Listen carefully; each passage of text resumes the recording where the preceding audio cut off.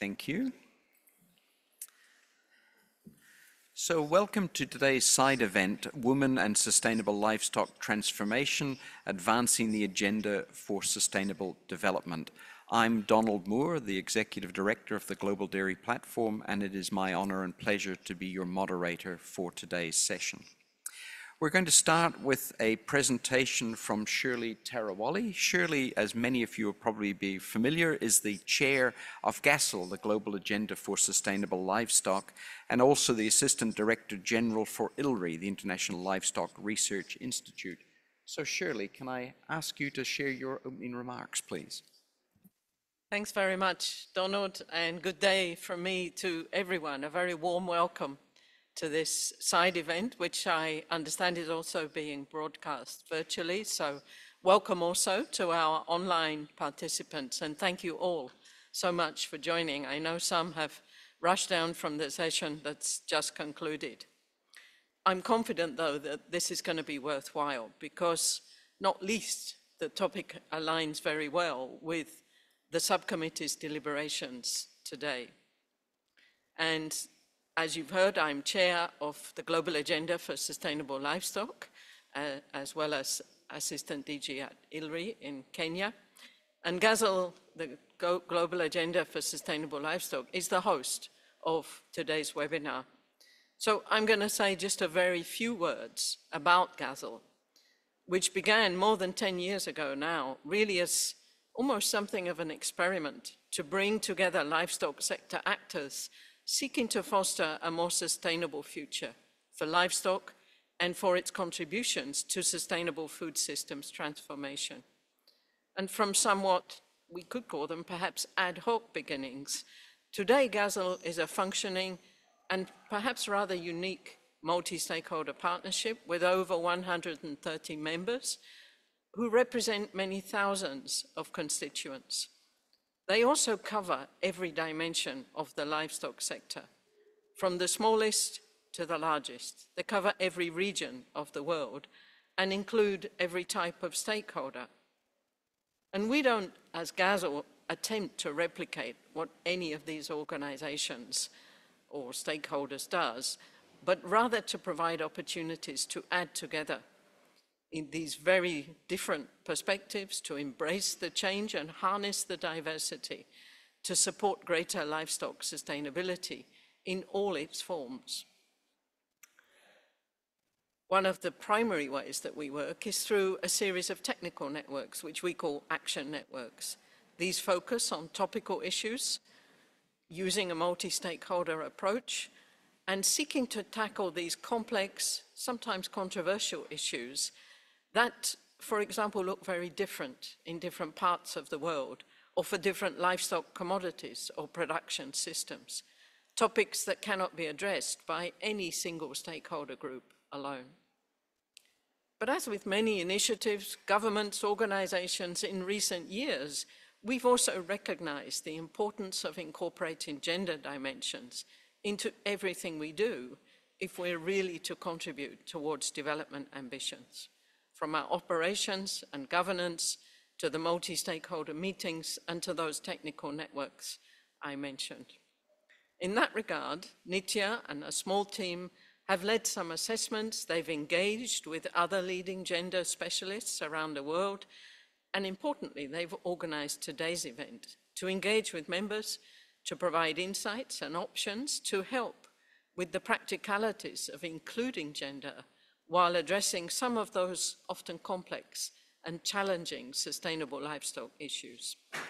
Because while, to me at least, there seems to be considerable consensus that incorporation of gender dimensions is important, if not essential, there remain questions about how. So what do we do about it? And I think that the diversity of examples we will hear about today will help in that regard. So it's also a great example of how GASL's multi-stakeholder approach ensures that recommendations are actionable, that they're relevant to multiple stakeholders, and they encompass the diversity of livestock systems globally. To me, gender is not optional, it's integral to deliver sustainable livestock solutions that contribute to sustainable development. And the value added of GASL's multi-stakeholder approach ensures that recommendations are actionable, they're relevant to multiple stakeholders, and they encompass the diversity of livestock globally. Thanks to Nitya, to the GASL support team, and especially to our speakers and our chair. Thank you for joining. I'm confident it's going to be worthwhile. Thanks, Donald. Fantastic. Thank you, Shirley. And welcome again to everyone in the room. And just so you're aware, we also have a number of people joining us online. Today's session is intended to be interactive, so we do hope that you will have questions to put to our speakers, and there will be time allowed at the end of today's agenda for you to do that, as well as for our online participants to ask questions of us as well.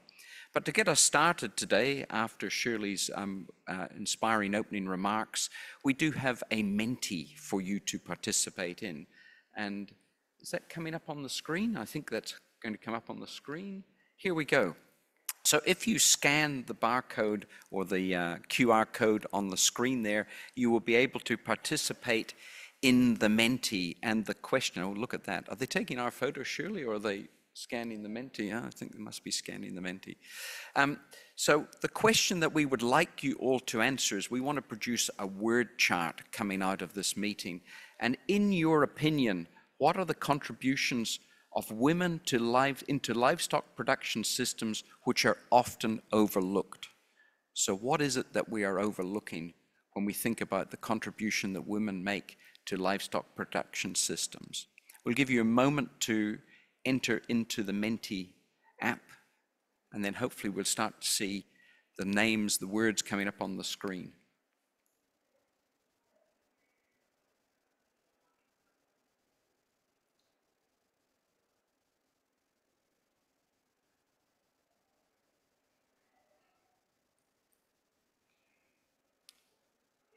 I think some of you are quicker typers than others.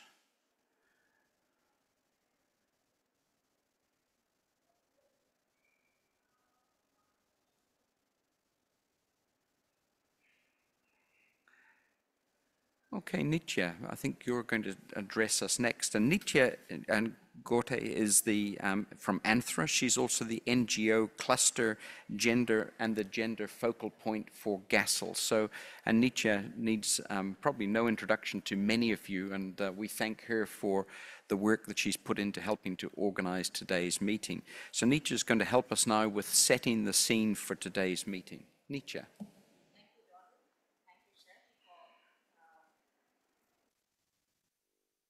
Yes, yeah. Good afternoon, everybody. Thank you, Donald, for the introduction. Thank you, Shirley. And thank you to the FAO team and all of you here this afternoon, taking a break from your lunch break, I think. Yeah, so just thought we'd set the scene, because what we discussed today also feeds into what's happening in the red room upstairs. So we hope it's meaningful, it's useful. Yeah. So I have a small slide presentation for you. I can do this. Yeah. So towards a more equal world, definitely the world is not an equal place. All of us know it, and large gender disparities still exist in many countries. And women face challenges such as no ownership of assets and property, limited access to services and resources, decision-making processes, and marketing opportunities. I mean, many of you know this, but the need to write it is because the conditions can vary from country to country, continent to continent. So we just thought we'd like to have it here. Despite a lot of progress, we do realize that gender pay gap exists, and the UN and the FAO themselves are conscious of this. And despite the fact that today, compared to, say, when I was a veterinary student of veterinary science, many, many more women are in these fields of agriculture, of veterinary science, of animal sciences, agroforestry, rangeland management. So you see there's a big change, many more women there, but the gender pay gap still exists. And in many societies, women are still considered weak and vulnerable, so they have to be empowered. You give them something and you think you can magically empower them, but that's not what we believe. We believe that this often leads to a misdiagnosis of the problem, and you need to address it in different ways. And the real situation is something quite different, because societies, as I said, are different and we need to understand this better. I'm coming now to women in the livestock sector. We just saw the Menti poll and several things were, after 6 responses, which were flashed in big letters. We had many more coming in. We could share them with you later. We find that the women play a crucial role in all the deliverables and action points highlighted in the multi-year plan of action, which is being discussed upstairs. For example, in the sustainable livestock systems, systems for sustainable food systems, including food security, nutrition, and inclusive economic growth. We also have them in animal, public, and environmental health through the One Health approach, which I think is also being discussed this afternoon. And of course, the contribution of women to natural resource use, climate change, and biodiversity. It's also known that in the lower and middle income countries and in marginal areas, the contribution is perhaps much higher, especially in areas where other opportunities do not exist in livestock rearing and agriculture are the primary sources of income. It's also very, very important in areas where men have to leave because of migration. For example, in the Himalayan Hindu Kush mountains in countries like Nepal and Bhutan, men leave, those societies leave on migration to search for better jobs, and the women are left behind with the additional burden of livestock care and of agriculture, adding to their burden of also looking after the family and caring for the old ones or the young ones who stay behind. So with this background, what we believe is that for sustainable livestock transformation to happen, we need to correctly analyze the situation in different countries and production systems and look at barriers and constraints which prevent equal participation. We'll be having a session on this evening at the COAG, and we'll also have presentations today which highlight some of the different approaches. And this side event, we want to highlight the contribution of women's initiatives. We want to look at solutions, what can be done, and so we look at solutions and enterprise and sustainable livestock transformation that contributes to development outcomes. We also will share a few approaches which may not be the best approaches so that we understand perhaps the roadmap and the pathway where what needs to be done. Thank you very much. Thank you, Nitya. And our next speaker is Lavinia Scudero. Lavinia will be known to many of you as well. Lavinia is part of the Secretariat for GASL, based here in Rome. She is a researcher and a consultant with GASL. So Lavinia, can we hand over to you?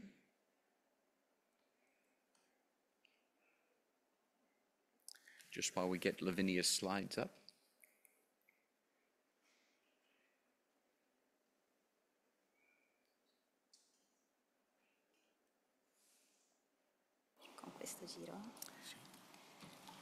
Yeah.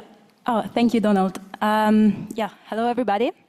This is a research that is mainly coming from the Royal Veterinary College and is part of the One Health Poultry Hub. So in particular, it's looking at consumption with gender lenses and linkages to the food system, in this case, livestock food systems. So as a bit of background, we are in a scenario where the industrialization of the livestock systems are very well known. Production of meat in particular has increased dramatically over the last 70 years. However, we still face in the world a persistent triple burden of malnutrition with inequalities in consumption.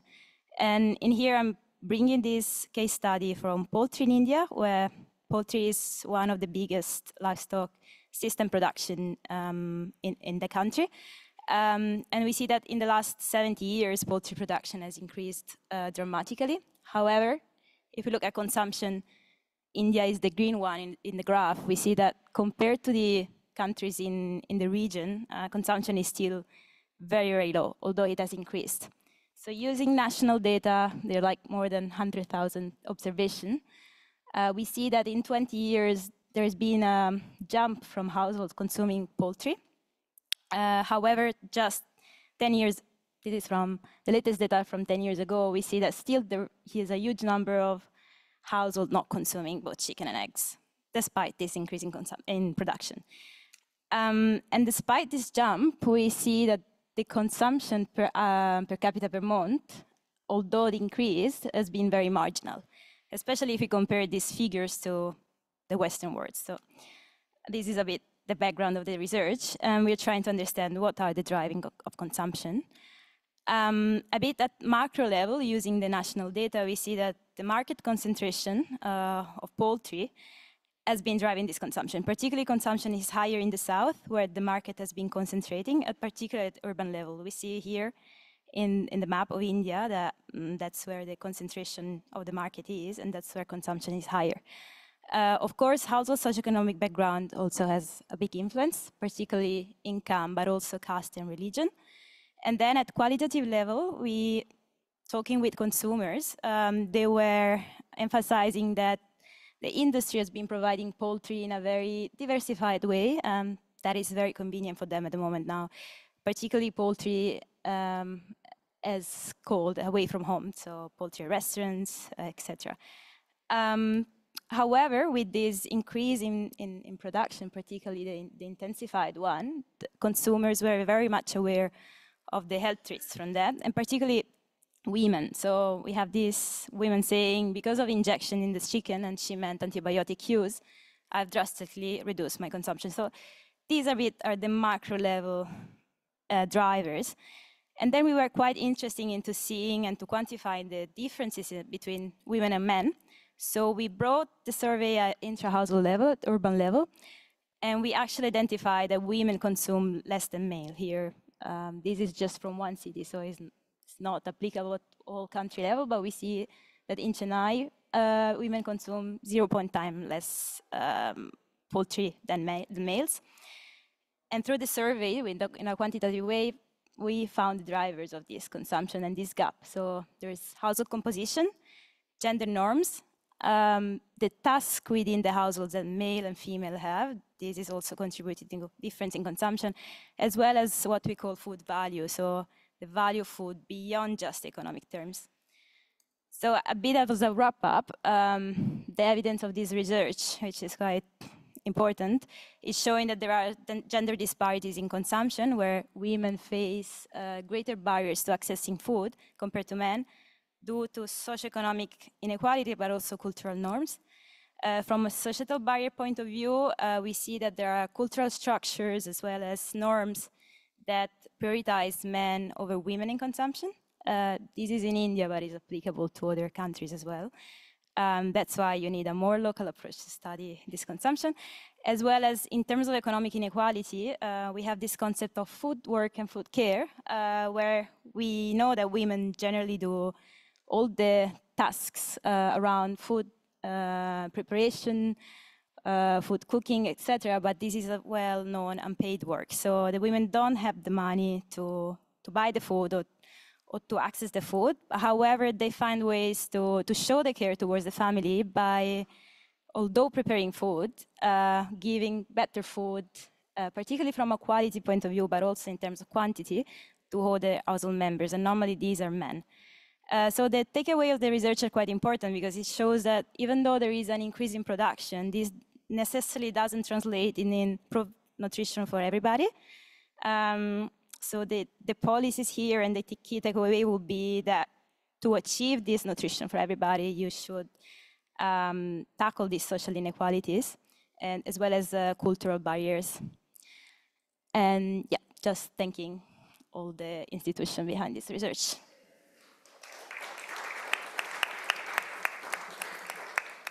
Fantastic. Thank you very much, Lavinia, for your presentation. Again, reminding all of the audience that you will have an opportunity to ask questions. So make a note of the questions you want to ask our individual speakers, and we'll give you that opportunity towards the end of today's session. So our next speaker is Bernard Kimuro. Bernard is with the government of Kenya, and he is a member of the public sector cluster at GASL, and he's going to talk to us about the multi-stakeholder approach with examples from Africa. So Bernard, over to you, please. Thank you very much, Donald. I don't have a presentation.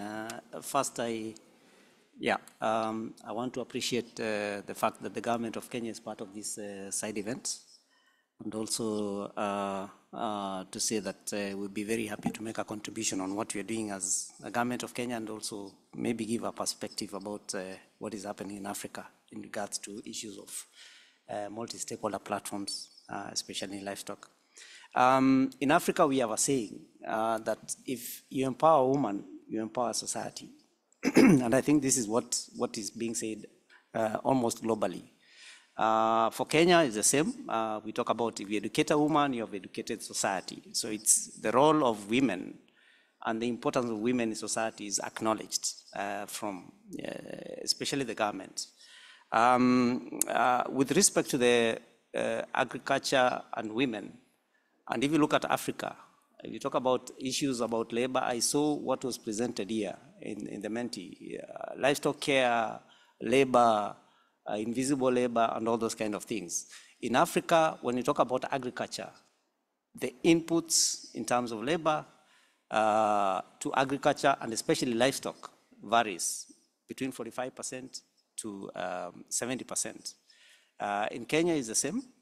So we look at women supporting about 70% of the labor that is required. However, if you look at the input that is provided in terms of the labor and other services against the access that the women get from the activities they're involved in, especially livestock, there's a big disparity. Whereas they provide a lot of care inputs into production, livestock production, access is still limited. Yeah, I give you an example. In the Maasai of Kenya, the man is the holder or the owner of the livestock. Yeah, so the only thing that the woman can be able to access is issues around the milk. One good thing about the Maasai is that, yeah, the man owns the animal, the milk is owned by the woman. That also gives some sort of leverage for the woman to be able to empower the household. So so we have issues of access in terms of the benefits that are coming from the livestock production. So the biggest challenge that we have in Africa is in terms of the inclusion of the woman, in social inclusion, and the fact that they are not able to benefit from the activities that they're involved in. I just wanted to say, in Kenya, we have an example of an MSP that actually empowers women. We have an association called the Women Farmers Association of Kenya.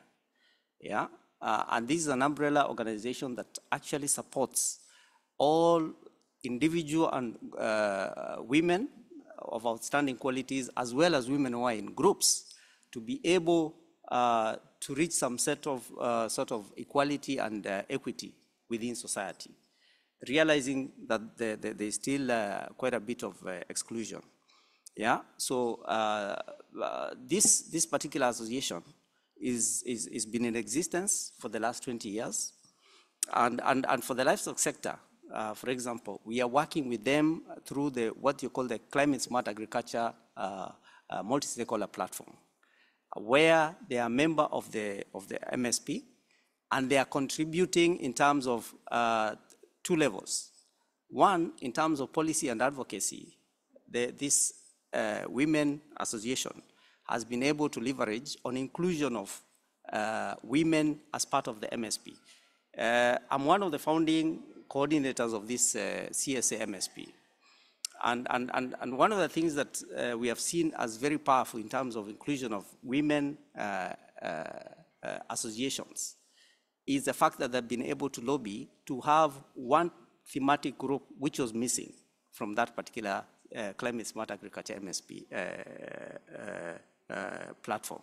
So what essentially I'm saying here is that having a women association which can actually be able to lobby and advocate for inclusion of women is a critical aspect that is that can change or transform society. So that is one of the things. The second thing is the Women Association of Kenya, being an umbrella organization, has also been involved in projects and programs that are actually being implemented. I give an example. We had a project which was called the Kenya Climate Smart Agriculture Project, and also a National Agriculture and Rural Inclusive Project, where they required education of women and households using what they call the gender transformative approaches. They call it the girls approach. Yeah, the best association that would have done that is the what we call the WOFAC. So what they did is, because they're already involved in the MSP at the national level, they were also given the task of training other women on issues of gender transformative approaches, which then changed the approach of the household on how they look at livestock and the benefits that actually are rising and how they can be shared within the household. How do we plan, for example, as a household? Yeah. How do we get the benefits, and how does it benefit the whole household? So that is the other thing. So in addition to the lobbying and advocacy, they have also been used in terms of building the capacity of the women in transforming households. And then finally, the other important thing about the association I'm talking about is the fact that on their own, they have also been able to raise resources, mobilize resources to come up with projects. Now, what have these projects done? One, the projects have been able to support women groups go into entrepreneurship. The association has also done mentorship programs, which are also very critical. And then finally, they are also creating networks. Yeah, creating networks with other new projects which are being brought. And this is also helping to transform some of the women, some of the women groups that are there. I give an example, just one example.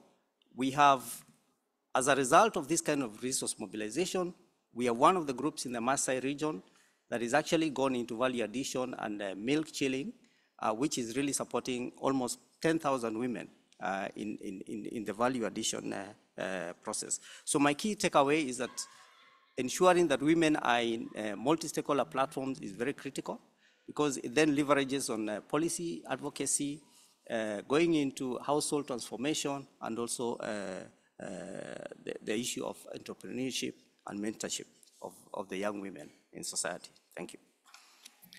Thank you, Bernard. Our next speaker is going to be online, and that's Jacob Wanyama. Is Jacob online? Can we bring him up on the screen, please? He is a veterinarian and an expert in food security, nutritional and natural resource management, and he's going to talk to us about women entrepreneurship and camelids. So, Jacob, welcome. Thank you, thank you. Let me just share the screen.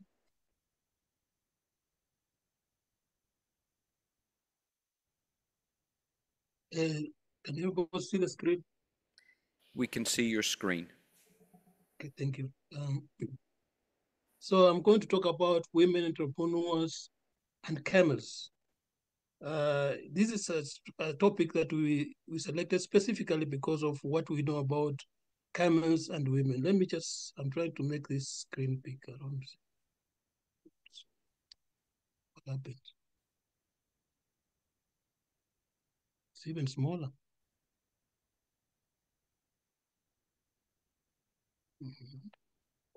Looking for this. Yeah. So we talk about entrepreneurs and camelids. Yeah, if you talked about, if you have, my colleague who has just spoken, Bernard, mentioned about women in many societies, especially pastoral societies, they are mostly allowed to deal with milk and the products, but often we hear about them being more, the animals being more in control of men, which on the face of it, one can say that, but sometimes when you look at the different communities, you'll notice that there are certain roles that women play that are very important for animals. As you know, camels are big animals, and often they are, people they say that because they are big animals, they are mainly for controlled by men. And yet women actually play a very crucial role in the actual breeding and caring of these animals, as we'll see in several examples we have. For example, in Pakistan, the Malkada women have been known to be breeders of the best camels, to the level that actually we have the highest production of camel milk in this region. And this is because in this community, actually women own camels. As they receive those animals during the dowry, for example, when when the dowry is paid, they receive the animals. And as you had previously, women also play a major role in marketing or selling this milk during migration. And they're also important in caring. They have a caring attitude. They use camels. Previously, they used to use camels for for during migration for carrying, but now they have moved to using donkeys because of their fish that they wish that the camels should not be overburdened. What is happening? It's not moving. Okay. In Rajasthan, if you've been in those communities, you realize that sometimes you have cow dung on the streets because animals somehow move around. The women actually collect this manure at night at the resting place of those animals, and they use that as an income, and they sell it for cash for the wheat farmers. At the same time, women when they are using pack animals, they take the lead. They're actually the ones who lead the movement of the pack animals. That's in Rajasthan, India. In Mongolia, women are decision makers. Our experience have seen that women actually in Mongolia make decisions regarding camels. For example, in this picture, the lady on the left told us that the domestic animals, the domestic female, they use the Bactrian wild animals, wild Bactrian camels, to improve the vitality of their domestic animals. There's a colleague of ours who has shown that actually a woman can take decision on moving from moving the family from keeping other animals and being able to switch to camels. I have a problem with this. Sorry.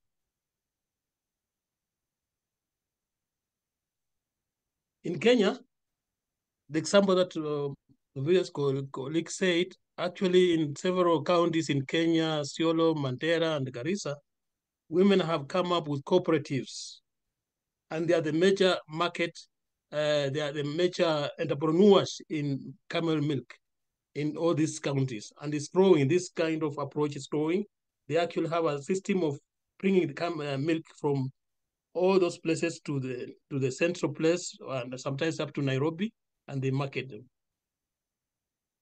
In Ethiopia and Kenya also, previous consumption assumption has been that women don't really play a major role in camels, but we realize that actually in milking, in some communities in pastoral areas, milking process and even caring of the calves is in the hands of women. And you see that's the protection's beginning of the livestock. You know, calves caring is the source for the future generation of the animals. Okay, we have individuals also. For example, Nancy Abadhaman is actually the first woman entrepreneur who was able to create a camel dairy in Mauritania. And she sells so many products of camel milk. She's the first to start packaging camel milk and selling. Another lady, Augusto de Lacy, she's an American based in Emirates, but she decided to promote camel milk and actually calls them the healthy food from camel milk powder. Or in other words, she calls it between pies. And this is an example of individuals within the women society, in the women groups, taking up the challenge of being leaders in livestock. So, in conclusion, actually, we want to say that many inspirational approaches to camel development has been led by women. And we also want to say that women leaders in developing and are very important in developing and marketing camel-based products. And in doing so, they are contributing to livelihoods and welfare of the community and families, as well as the camel pastoralists. So how do we support them? Well, we need to realize that women are family-oriented and see the family as a unit in which both husband and wife need to be consulted. We also need to understand that even if women are not the public face of the community, they often pull strings behind it. And so when you design projects that are not oriented at raising efficiency and performance, but reflect a caring rather than a commercial approach, that's the approach we should take. We should focus more on reflecting on the caring aspect rather than first looking at the commercial aspect, which is usually in the domain of men. Thank you. Thank you, Jacob, for your presentation, and we should all celebrate that this is indeed the International Year of the Camelid as well. So our next speaker is Lucia Garbaldo.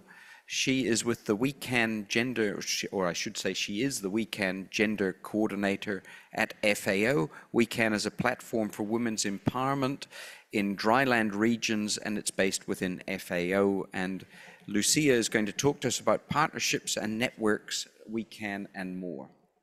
So Lucia. Thank you. I'm really happy to be here to contribute to this interesting panel. Do we have the PowerPoint?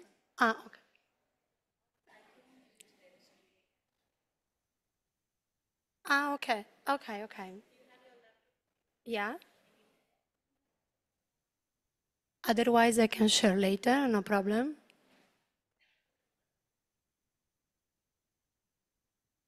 I can share later, no problem. Yeah, okay. So I'm going to tell you why and how the community knowledge practice We Can works for sustainable grazing livestock transformation, building sustainable rangelands, and working towards SDGs, in particular 1, 5, 6, and 7. We Can is a community platform dedicated to strengthening women's agencies in livestock, drylands, and agro-silvopastoral systems. And it counts more than 250 volunteers members from 31 countries. The members are mainly representative from grassroots organizations, pastoralist communities, policymakers, researchers, and also other stakeholders, even FAO colleagues committed to promote gender-responsive approaches in dryland and rangelands. We Can facilitate connections among women and diverse networks, and we want to create a virtual safe space.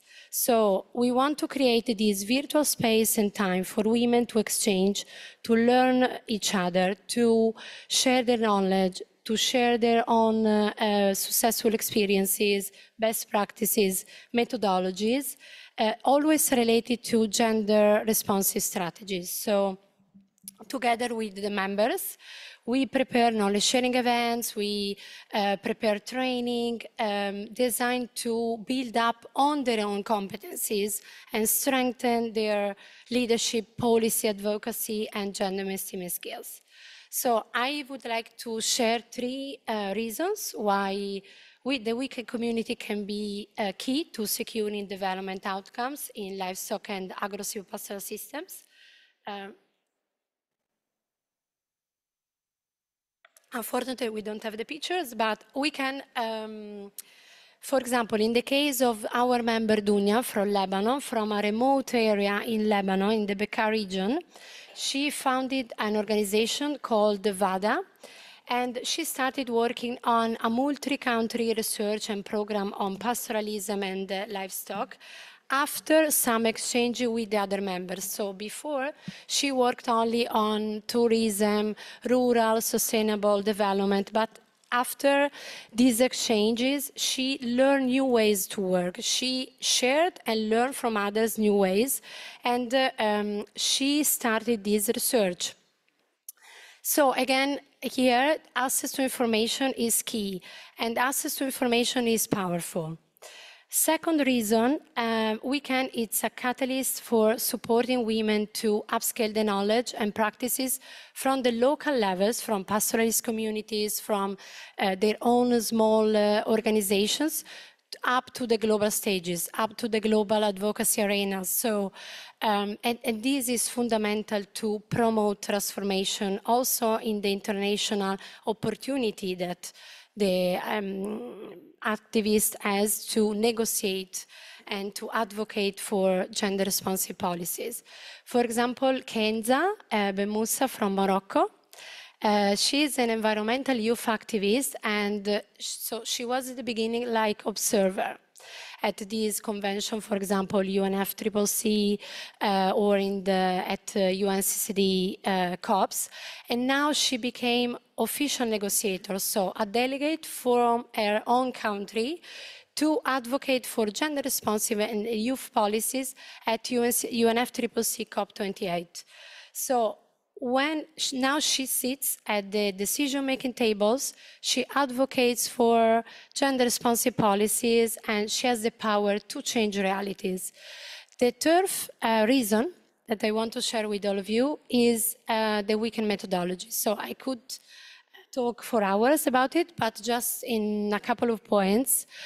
Since 2021, it's been a powerful tool to upscale pastoralists and rural voices, because we want to facilitate this virtual space and give them time to emphasize the collective value creation, to learn each other and build up on their own women's competencies and innovative solutions.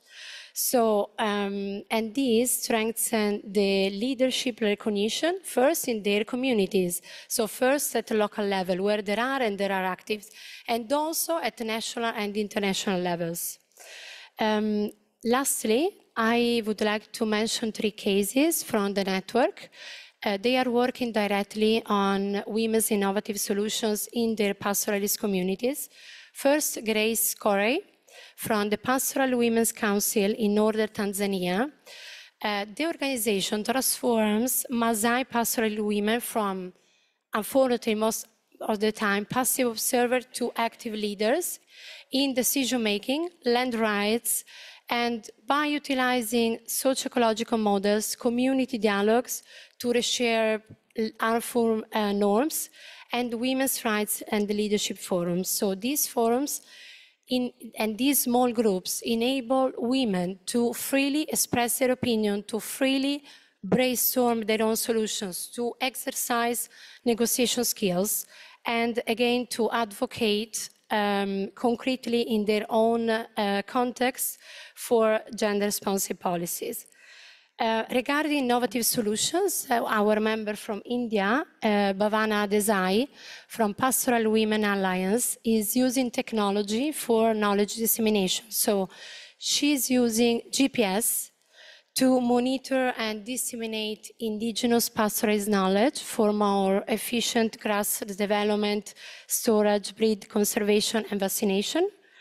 And when you have access to resources and access to technologies, you can better manage, of course, livestock systems.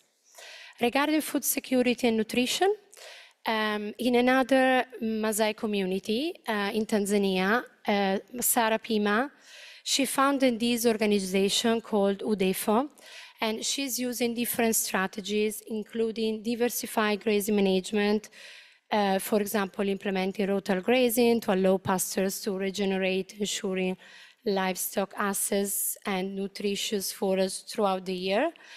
A different way to diversify water access and management. So they developed reliable water sources through wells and dams to sustain livestock and vegetation during the dry seasons, because of course it's a very dryland area. And this is crucial to maintain animal health and nutrition. Concerning supplementary feeding, they provide nutritional supplements during drought, ensuring livestock receive essential vitamins and minerals to maintain health and productivity. Then they also work on veterinary care, so they establish regular veterinary services to monitor animal health, provide vaccinations, and treat disease promptly, safeguarding livestock nutrition and overall the well-being. These are just 3 cases and options that they share currently during our meetings. And I mention these 3 cases because they demonstrate women's innovative solution. And with the specific data, even better, sex disaggregated data, and access to relevant information, the public policies can be developed, and this public policy can take into consideration women's strategic needs, not only women's practical needs, but also women's strategic needs in livestock and pastoralism. So let's recognize the contribution of women and the contribution women can make to delivering sustainable livestock solutions, and support them to sit at the right places, for example, in the advocacy spaces, to advocate for gender-responsive strategies in grazing livestock and agro-silvopasture systems. Thank you. Fantastic. Thank you very much, Lucia. Our next speaker is back to Nitya again, who I introduced earlier, so I won't reintroduce you, but Nitya is now going to talk to us about women's networks and initiatives in the livestock sector. So Nitya, we have the... Thank you, Donald. So Lucia has already set the tone for some of the kinds of initiatives that are there. So I would like to share with you now... Oh, yeah. Is it working now? Yeah. I need the... Oh, thank you. I would like to share with you some of the kind of initiatives that have been happening globally, where women have come together and looked at things differently. So here, in 2010, in the town of Mera in India, there was the first global gathering of women pastoralists. It was quite a landmark event because nothing like this had ever happened before. And over 100 people got together and from 32 countries and participated in this event. The goal of the gathering was to enable women pastoralists to participate equitably in decision-making within their communities, governments, and other local, national, regional, and international fora, while also raising awareness of the specific challenges faced by women pastoralists in quickly changing social, economic, and ecological environments. At the end of the week in Mera, the participants agreed on something called the Mera Declaration. It's available online at this site, and it articulated their combined vision. So just to share a little bit about the Mera Declaration and some of the faces of the women who were present there from different countries. The women, for example, pledged to continue to live in a way that is environmentally sustainable and protect diversity and common resources for generations to come. They committed to continue to network and share best practices and lessons learned so as to build capacity amongst themselves and within the global community. As women, they said their voices were yet to be fully heard, but they had unique and valuable contributions to make to their own communities as well as the global community. The women agreed to work together with men, not by them only within themselves, to build strong, equitable pastoralist societies, contributing to greater social equality within their families, their communities, their countries, and around the world. I've chosen this from Mera because I felt this was a fairly, very nice ambition that the women came together and said, and you can remove the word pastoralist and add women farmers, you can apply it to any context, any region, and I think it makes sense. So, but this Mera was an important event that happened. Shifting now to the year 2026, and we have the International Year of Rangelands and Pastoralists, as has been declared by the FAO. Within the IYRP 26 working groups, there are several smaller working groups. I wear the hat of the coordinator, I also wear the hat of the coordinator of the gender working group, and that has been created. We have many, many members there. And we work, the gender working group works very closely with women's social movements in Spain, in Argentina, India, Mongolia, and I forgot also with Tanzania. Many more countries. We're looking at if there are networks of women working together like the ones that have been talked about before. Bernard spoke of some of them, Lucia has spoken of some of them. Women getting together, forming their own initiatives, coming together and articulating what they see as a future they want for themselves and their livelihoods. We also, interestingly, in the working group have members from several countries and disciplines. We have scientists, we have filmmakers, we have researchers, development practitioners, and pastoralists. So it's quite an exciting place to be working with because we have dialogues across disciplines, across continents, across geographical regions. The key message of the gender working group, and I have people who've worked on it, Pedro is here. The future of pastoralism depends on a deeper understanding of gender in pastoralism, equitable and inalienable rights to access and use of land, natural resources, biodiversity, knowledge, and information. We believe that this is not only for women from pastoralist communities, but could apply to women from other societies as well. Farming groups, enhanced and equitable participation of women in research, policy making and governance related to pastoralism and rangelands, because we're also looking at rangelands, how they're used, how they're maintained. We're looking at across continents, from right up from North America right down to Australia. So it's all there. 2026 has also recently been declared the International Year of the Woman Farmer. And that was declared just in May, and that was announced, while the IYRP was a request from the government of Mongolia, this has been from the United States. It's reaching out to groups of, and the IYRP group that we work with, we're reaching out to women farmers to see how we can collaborate together and take these initiatives ahead. We believe it is important that the vision and voices of women pastoralists and small farmers, and maybe I met some larger farmers as well, and included in the process of exploring new options for sustainable resource use, their governance and management. We're also talking about the Gazelle gender group, which we're all a part of. And I just wanted to highlight a bit about the multi-stakeholder approach. Within Gazelle, we recently started on highlighting issues to do with gender, but we work across clusters, seeing how a strong multi-stakeholder approach can help address issues of gender. So within clusters, we're trying to work with each cluster and see how that can be achieved. We also work with the action network, seeing how their work can look at gender concerns more closely. And I think some of them, for example, the one to do with grasslands, restoring efficiency, is really quite strong in this. We're also supporting the publishing of papers, organizing webinars and events such as this one, networking with other groups and partners within the FAO, outside of the FAO, with our partner networks, and to bring focus on gender aspects. So some resources here, our colleagues from also partners of Gazelle, for example, the Heifer Project shared some of their links with us. We can share them with you online afterwards.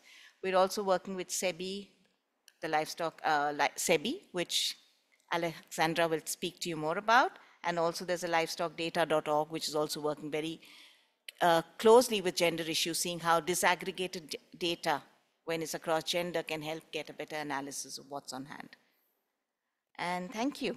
So that's, we would like to create an enabling environment for women to surmount existing barriers and find different ways to address their challenges. That's my key takeaway message, and that's all for now. Thank you.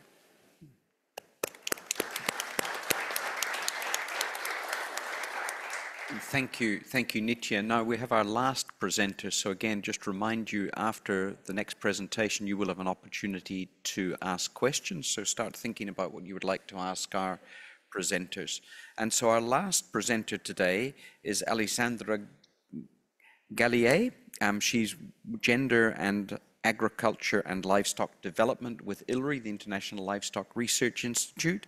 And she's going to talk to us about implementing a gender responsive program, initial steps and considerations to be taken. So with that, Alessandra. Thank you so much. Thanks everybody for being here. Thanks for the invitation. I'm expecting the PowerPoint to be up soon. Perfect, thank you so much. So I've been asked to talk a little bit about what do we do next after all you've heard. So what are really the considerations for next steps? So I'm just going to talk very briefly about gender equity in livestock. And then the back of the presentation is really about what can we do? What can be done in terms of data interventions, policies, evaluation of impact, and institutional environment. And then just one slide on conclusions. So in terms of gender considerations in livestock, you heard a lot already, just very briefly. We know that more than 1 billion people worldwide depend on livestock. And we also know that 2/3 of the poor livestock keepers are women. We know that livestock provides a lot to communities in low and middle income countries. They're good for nutrition. They're good for cultural and heritage reasons. They provide hides and hair, manure. They are very important buffer against financial risks. And particularly, they are a key entry point for women's empowerment. And this is for the following reasons. Livestock can generally be controlled by women more easily than other assets. So while women generally cannot control buildings, they cannot own land or machinery that can indeed control livestock. Livestock produce daily, and this is quite different compared to other crops. So, you have eggs and milk every day, and women consider this to be extremely important for their traditional role as nutrition providers. Also, livestock are a mobile bank, and this is very important for people who do not have access to formal financial services, women in most cases. And this means also that livestock can be sold in case of crisis, but also that the poorest farmers, and again women in particular, can build their assets through livestock. So they get some chickens, they start building the flock, and then they get the goats and keep going. And finally, something that the women we work with mention so often is that what is good about livestock is that they can own the animals and just drag them with them in case of divorce. So it's an asset that they can take along. But for all of this to happen, for livestock to really benefit communities, livestock keepers or other livestock value chain actors need resources. So livestock keepers need land, they need livestock, access to markets, access to services, inputs, information, technology, whatever it is. And when you look at that with a gender lens, we see that worldwide generally, particularly in low and middle income countries, men have access to more resources, they have more capabilities to leverage livestock to improve their lives. Women are affected by what we call gender-based disadvantage. So because they are women, they generally have less access to ownership of land. They usually control smaller species of livestock. They have usually access to some services and information, not so much technology and so on. The issue about gender-based disadvantage is that it really does not allow women to leverage livestock to improve their lives, vis-a-vis all the potential that I mentioned above. So in a way, gender-based disadvantage is very much at the, what hinders us to progress towards gender equality. At the same time, because as I said before, women are 2/3 of livestock keepers, if women are disempowered, indeed the livestock sector will also fall behind. So in that sense, we argue that we need gender equality for livestock, but we also need livestock for gender equality, and always with a gender lens. So then what can we do then? So I'm going to talk very briefly about the fact that we need data, we need to implement interventions, we need to work on the policy environment, we need to assess the impact of the interventions and the policies, and we need an institutional environment that supports 1, 2, 3, and 4. So in detail, we need to learn through data. We really need more gender disaggregated data. So it's very important that some of the surveys that are already being done start collecting gender disaggregated data so that we have a clear idea of who does what, who controls what, in which species, who takes decisions, and so on. This is information that we do not usually have. And of course, with the proper gender lens, I would also argue that we need to include other key characteristics, maybe age, marital status, ethnicity, whatever is relevant in a specific community or country. It's also important that we implement some of the gender equity-focused surveys. So we have surveys that are specifically working on women's empowerment, for example. Here I included the Women's Empowerment in Livestock Index, which is one of the tools that we developed at ILRI.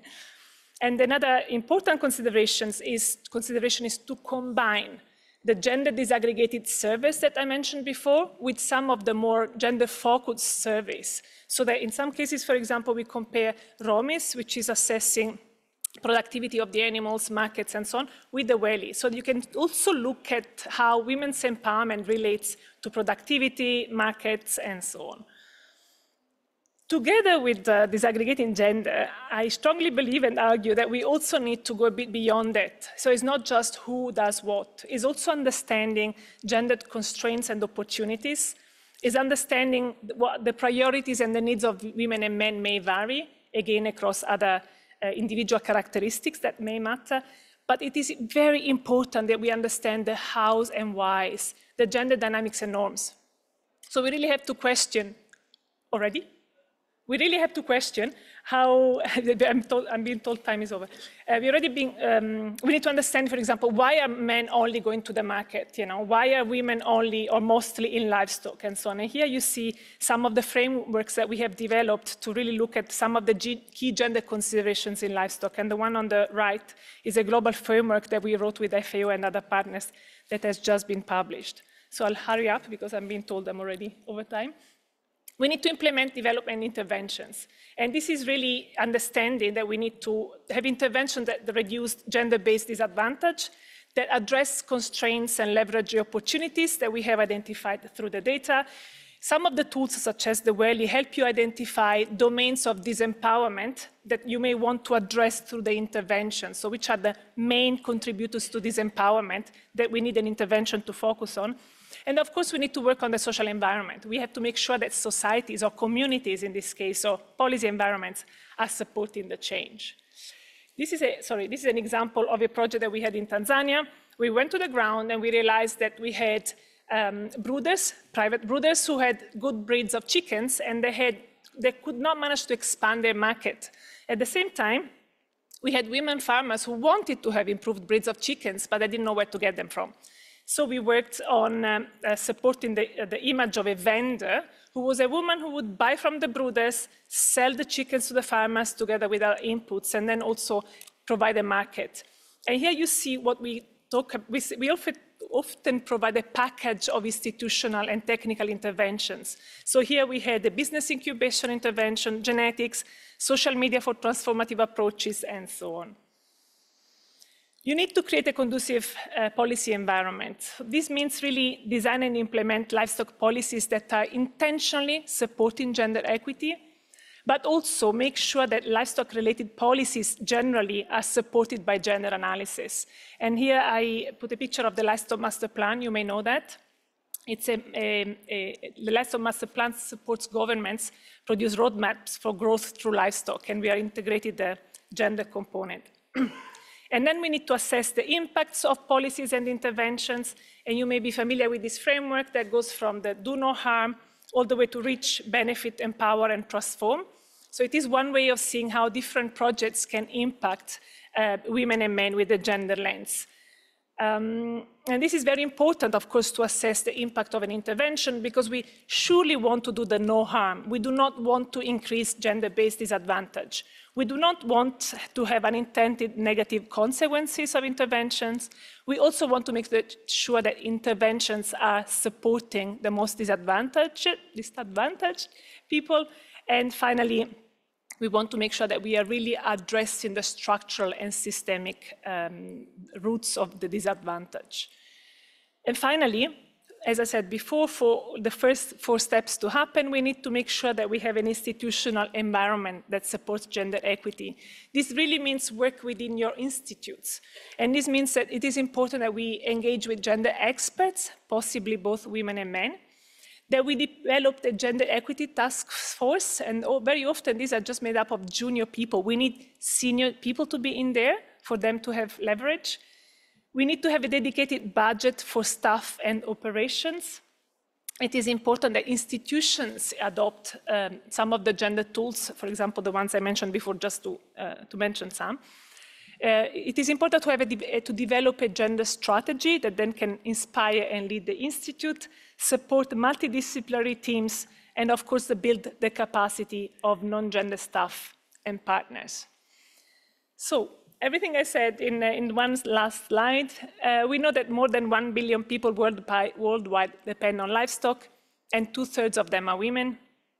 Their empowerment is key to progress on gender equality in livestock systems. And for this, we need gender disaggregated data, qualitative and quantitative, gender responsive interventions, a conducive policy environment.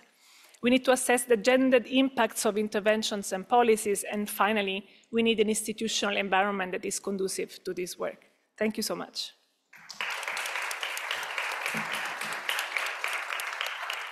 Thank you, Alessandra. That was a really good presentation, and you moved through it very quickly in the end. Thank you. Okay, and we now have opportunity for questions from our audience, and I did note that there are a couple online, but I will start in the room here. So raise your hand if you would like to ask a question. I see Todd. I see down the back as well. Come to Todd next then. If you would introduce yourself, and if your question is directed to a particular speaker, we'll start with you, Pablo, but if your question is directed to a particular speaker, let them know okay. I'm going to use the excellent team of translators, so I'm going to ask in Spanish, if you allow me. Okay. Mi pregunta es para cualquiera, porque han hecho algunos comentarios Bernard, Jacob, Lucía. Muchas veces hay que enfrentar o vivir situaciones de pautas culturales, particularmente de pueblos indígenas, que deben ser respetadas, pero que han tenido una razón de ser o tienen una razón de ser histórica, pero que, bueno, en el contexto actual significa una diferencia en la equidad entre hombres y mujeres. Entonces, como eso, nosotros en nuestro gran Chaco americano, en Sudamérica, también enfrentamos esa situación muchas veces, saber qué experiencia de, me imagino, de diálogo entre hombres y mujeres, líderes varones y líderes mujeres, se han hecho para trabajar sobre esta cuestión que a veces significa un choque entre el respeto a la cultura y las inequidades de género. Gracias. Okay, thank you, Pablo. And Todd, if we could hear your question too, and then we'll take both questions at once. Thank you. My name is Todd Crane. I'm a scientist at ILRI. My question, I think, is directed at everyone, maybe except for Alessandra, who got at the topic at the very end. We've heard a lot about women's constraints, their opportunities, their perspectives, priorities, capacities, and agency. But we didn't hear very much about how do we engage men in addressing those, because gender is a relational thing, and if we're looking at gender equality and gender equity, we need to address men's behavior, and men need to be a part of that. Thank you. So let's go to our panel then for responses to these two questions. And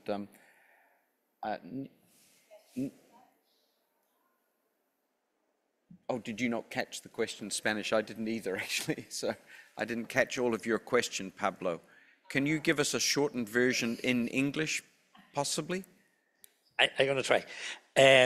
We face sometimes that a cultural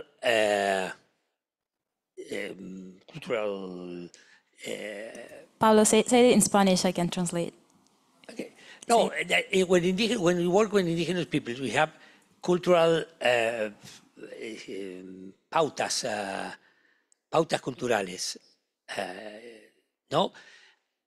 So that it had to be respect. We say, oh, we have to respect the culture of the indigenous peoples. But sometimes these questions are, it means inequality, gender inequality.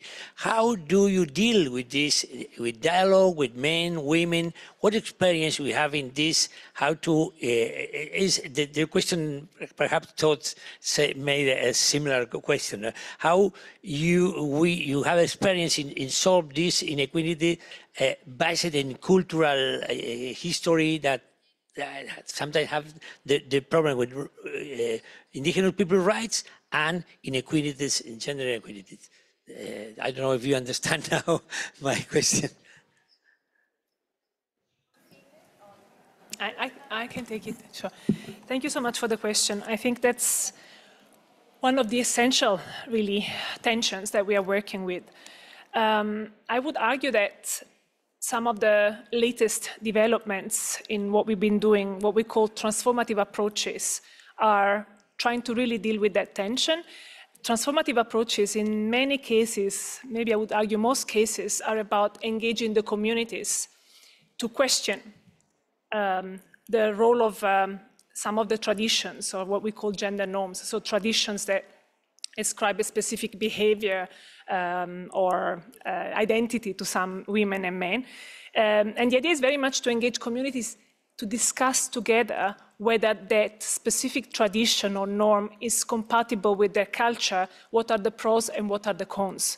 And this means that the communities themselves start thinking and discussing how to move forward. So I have a case in Ghana, to give you an example, where one of the strongest norms we worked with was that women in the northern communities were not allowed to say or declare that they owned livestock publicly. Some of the women were looking after the livestock, but they could not say, this is my livestock. And this had huge implications, because they could not say, this is my livestock, they could not claim the benefits from the livestock. So when the livestock was sold, they couldn't say, it's my livestock, therefore the money is mine, and so on and so forth. So we worked with Care International, and they engaged community leaders, religious leaders, and all the community members to say, so what are the benefits of this norm and what are the negative sides of this norm? And they started to say, yeah, well, in fact, if the women could say that they own the animal and rear the animal and then sell it, they could probably, support the education of the children, which they did, and so on. And then the question was very much, is there a specific reason why this tradition exists? Does it go against your religion? Does it go against your culture? And then the religious leaders were like, well, actually, not specifically. So there was a whole dialogue that lasted a few months. And then the religious leaders concluded, oh, well, actually, there was no specific reason why that tradition or that norm was in place. And we actually see that there are more benefits to change that than keeping it. And so there was a huge change in the communities and so on. So this is to say there is a tension there, but I also think that by engaging the communities, there is a way for traditions to change towards more equity, which is a bit like, I would argue, cultures develop anyway. I hope this helps. Thank you, thank you. Now, we are running slightly short of time. There are a number of questions online. I'm hoping that the answer we got from Alessandra covered your point as well, Todd. I know you didn't want your colleague to answer it, but I thought it was a good answer, yeah. In terms of the questions that we do have online, there is one which is more about a follow-up to the meeting with collecting names and etc. Nietzsche, we'll leave that for you. Very quick one, perhaps for you, Shirley, in terms of how people can participate in GASLs. You want to just cover that very briefly? Sure, and that's again something we can share after the conversation today. We have a website, livestockdialogue.org. You can go there and find out more, and you can write to us through that, and we can help support you to become a member of GASL, which we would love to do. There's no membership fee. You just have to basically agree to what we call a consensus that describes a lot of the multi-stakeholder process of working together. So it's a very light membership process, let's say. And we'll follow up with Latifa afterwards. There's a question for you, Lavinia. Could you describe in more detail the gender norms that underlie the constraints faced by women in consuming certain livestock products, and what research methodologies did you use? Yeah, that's a great question. It's divided in two parts. So the gender norms were about decision-making tasks in the household, so regarding food provisioning, which include consumption, buying food, preparing. So a lot of questions are around that. Who does that in the household, you or your husband? And then the other part, the gender norms, were more about if you are in a constrained economic situation, who do you give your food first? So your male, female, a lot of questions around that. And then how did we collect that? First, we did a literature review in India. Then we tested the norms at local level. So through research assistant and the answer of consumers, we changed them slightly. And then we asked both the norms to the man and the female to see whether there was a difference in thinking about it and whether they had different opinions, and that was the case. And then how do we use it in the intra-household surveys? We use microeconometric methods. So we put these gender scales and we used factor analysis. And then, I don't know if you're aware of factor analysis, but then through statistical method, you can then construct gender scales, and those were then used in the regressions to test whether there was a difference in consumption after accounting for these scales. Fantastic, thank you. And last question, we'll touch on Lucia. This one's for you. And did you face any challenges in making your virtual platforms accessible to rural women? And any key insights you can share? If you could just answer that in 1 minute. Yeah, a lot of language challenges.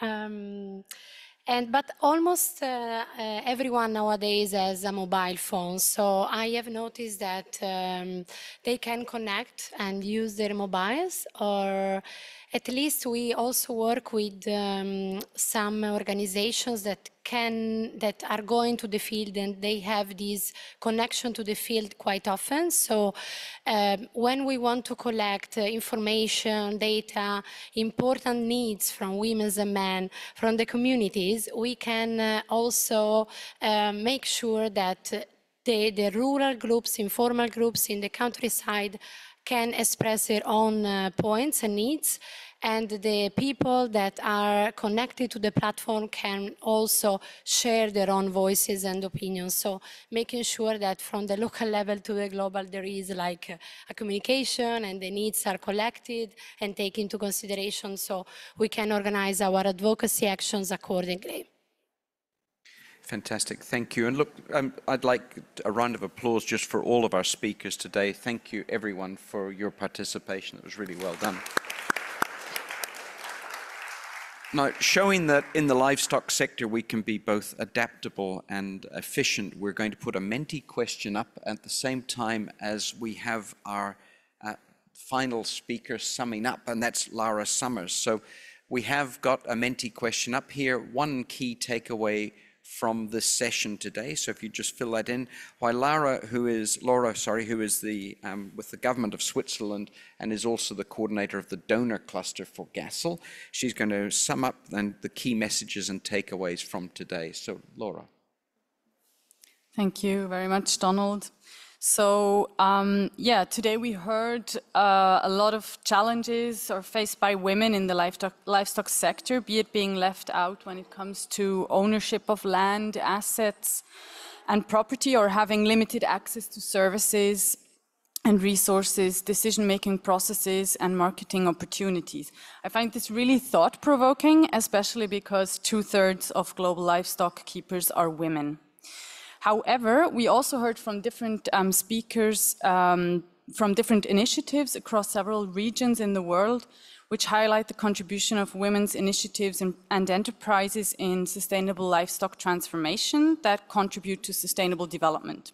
Now, without intending to be conclusive, I wish to highlight from these inputs some key messages. So first of all, I heard it loud and clearly, addressing gender is not optional. It's integral to deliver sustainable livestock solutions that contribute to sustainable development. Or, as Bernard put it, if you empower women, you empower society. Second, acknowledge the diversity of livestock production systems that women contribute to globally, and systematically consider their unique requirements, especially when located in marginal and vulnerable areas which may be affected by climate change, war, or other disruptive processes.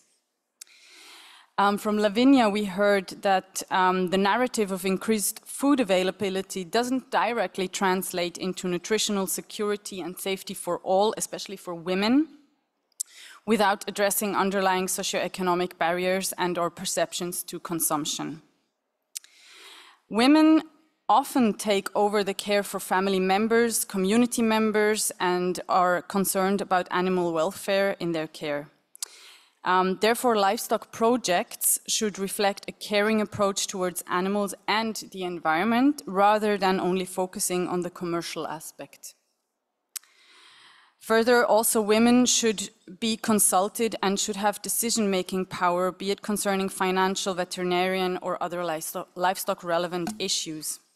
And last but not least, a multi-stakeholder approach is key to support the active involvement of all relevant stakeholders, including women, to provide actionable solutions relevant to multiple stakeholders and encompass the diversity of livestock systems globally.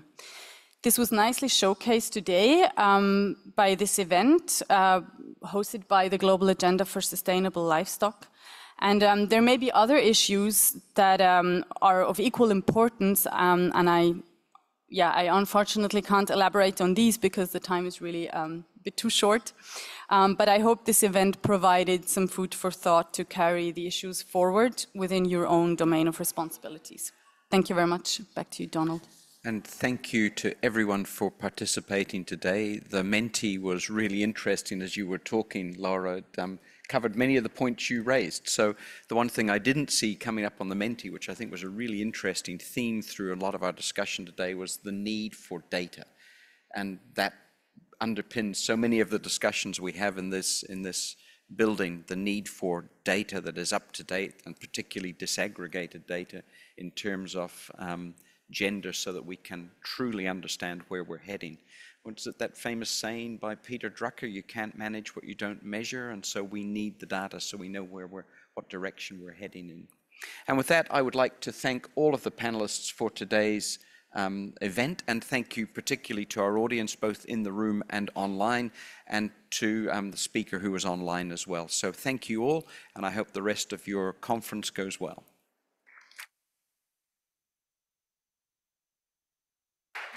Thank you, Donald. And a quick announcement for those of you in the room, there is some food on offer outside. I don't know where, but we'll find it. Someone may have eaten it. No, I hope not. But there is a little something outside.